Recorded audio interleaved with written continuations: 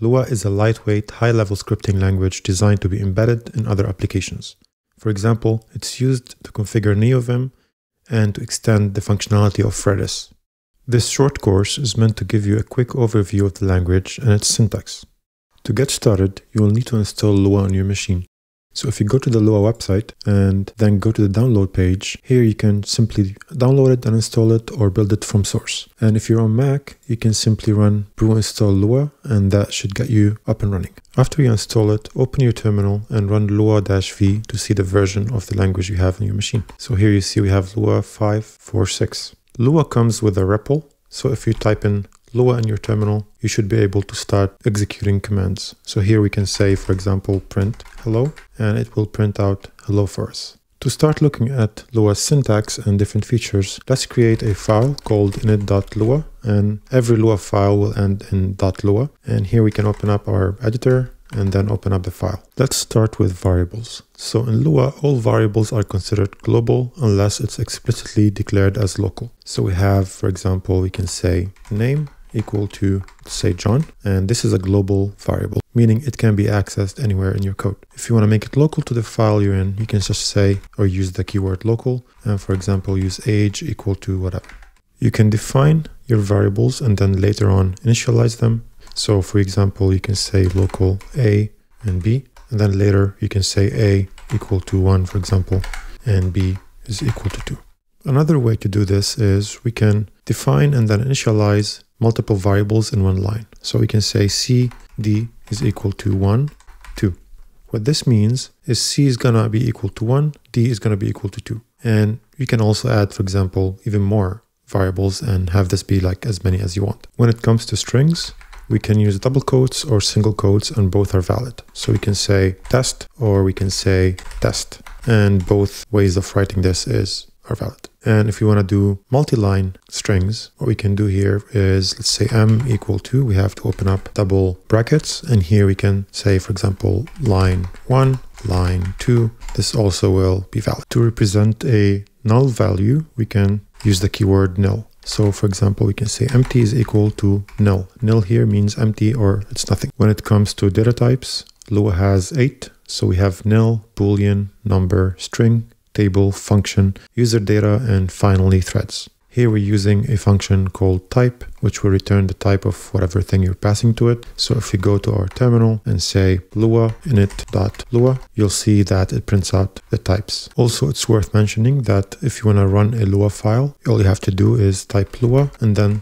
the name of that file. So when it comes to operators, you see that Lua offers basically everything that you would see in other languages, from addition, subtraction, equality, inequality, etc. However, there are two things that you should probably be aware of. First one would be how you can concatenate two strings. So basically you would use two dots, and if you want to calculate the length of a string, you can use the hash symbol. So here on the right side, you see the output of all these things, and you can see that, for example, hello world is the concatenation of two strings, and the number 11 here is basically how long or the length of that string. If you want to loop over things, there's several ways you can do that in Lua. The first one would be the normal for loop that we would expect. The syntax here would look like the following: for I equal 1, to whatever number you want, and then you say do, execute whatever code you want, and then you end it with end. When it comes to while loops, kind of similar concept. You start with while, you give it the condition, and then you say do, you execute whatever code you want, and then you finish it with end. You also have this way of looping with repeat. So basically you use the keyword repeat, you do whatever you want in it, and then you say until, and you give it the condition. Now we can break from whatever loop you're in. For example, in this case, you have a for loop from 1 to 6. If you have I equal to 5, then we want to exit the loop. Then you have continue, which in this case, if I equal to 5, we want to continue and print whatever the number is.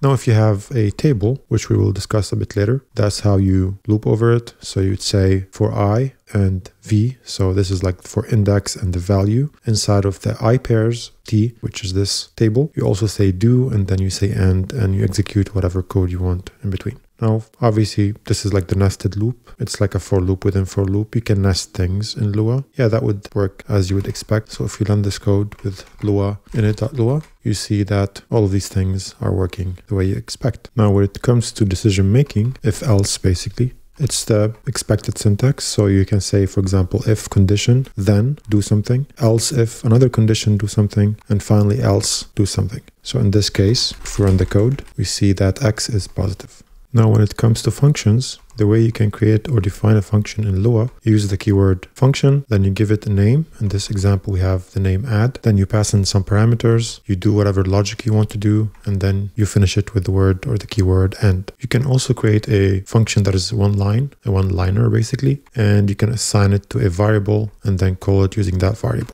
And finally, we have closures. And closures essentially is just a function that keeps a snapshot of the variables it needs from the surrounding area. And even if those variables are no longer available or have changed, the closure can still access and use them. It's basically a way for a function to hold into its own private set of variables, even when it's called outside of its original context. What that means, this inner function here will still have access to x, the value of x, even after x is kind of destroyed or no longer there. And so here, when we call closure, it's going to print out the value of x is whatever x is. So let's try that. We can say Lua init.lua, and you see that x is 10. Now we can cover quickly strings in Lua. So Lua offer this string object or functionality, which allows us to do a lot of things with strings. So as an example, we have this some string, and then you can basically make it uppercase or lowercase. And if you type string dot and just open up this one, you can see all kind of things that you can do with strings here. So if we run this code, Lua init.lua, you see that it works. Now in Lua, we have the concept of tables, and tables essentially is a data structure that can be used to store collections of values, and they are versatile and can be used as arrays, dictionaries, records, or even objects. They are really the primary way to organize and manipulate data in Lua. Now to create a table, you give it a name, and then you use equal curly brackets, and then you pass in the different values. So here you notice that we have some functionalities here, so we can use the object table and we say dot, and you can see all the functionalities that table provides. In our case, we're inserting another value, then we're sorting it, and here we're just printing things out. Or you can have keys and values, and we're also printing things. So if we run this code with Lua init.lua, there's a couple things to notice. The first thing is in Lua, when we use kind of an array here, it starts with an index of 1 instead of 0, unlike almost any other language. And when it comes to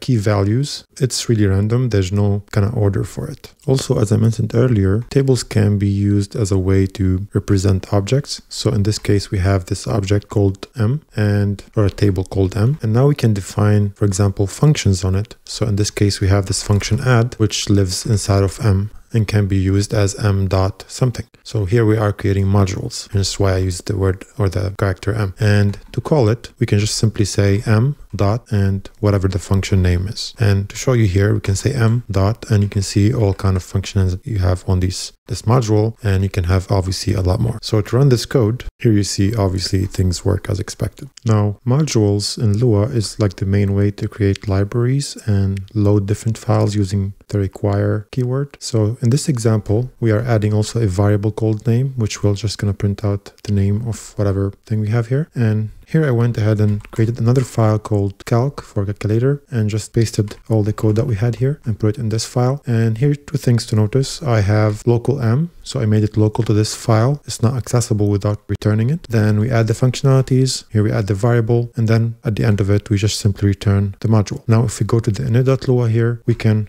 remove all that code, and what I can do here, I can say local calc is equal to require, and I can say calc.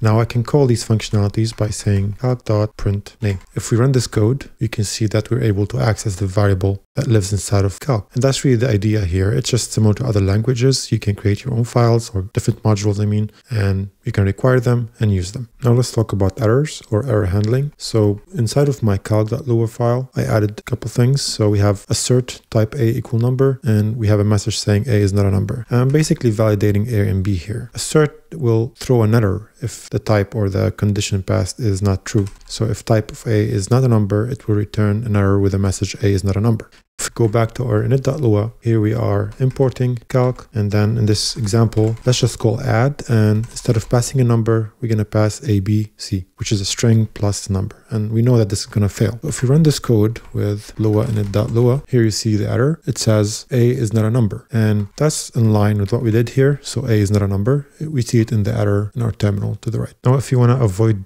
throwing these errors and you want to handle things a bit differently, we can use protected calls. So here we have pcall, which is a protected call. And the way you use it is you have pcall, you use pcall, and then you have the function name or the function call. And here you pass in your arguments. This will still fail because we're using a string instead of a number. And then if it succeeds, we just print out success. If it fails, we print out failure. Now, if we run this code again, you see that it fails. Now, the last way to handle errors is using xpcall. It's kind of similar to the pcall. However, you can add your own custom error handler. So in our example here, we just are passing the error and then printing it out. If we try this code out, here you see that it says error. It gives us where the error is coming from and the error message. Also notice that the value of status is equal to false. And basically, whenever the function call fails, status will be equal to false. If it succeeds, it's going to be equal to true. So let's just make it pass by putting 4 here. And if we run our code again, you see that it changes to true. I think that should cover most of what you need to know about Lua to be productive. I'm going to show you an example. This is my Neovim configuration file, and it's all written in Lua. So it should give you some ideas on how we're using this language. For example, we have a bunch of modules here. Let's say we're going to go to Copilot. We're returning an object or kind of a module, a table in other language. And here you see how we're using these things. Here we're requiring, for example, this Copilot CMP. We're calling setup on it. So you can expect like Copilot CMP to be some sort of a module that has a function called setup on it, and so on and so forth. Speaking of Neovim, I'm currently working on a course called Neovim Mastery. And in this course, I'm going to be covering all the stuff you're seeing here. For example, fundamentals, how to edit files, how to find things, changing settings, adding LSP, etc. And so to find this, you can go to neovimmastery.com. Make sure to join the waitlist so you'll be the first to know when this course is released. It's expected to be out in a month or so. So please make sure to sign up, and I'll see you in the next one.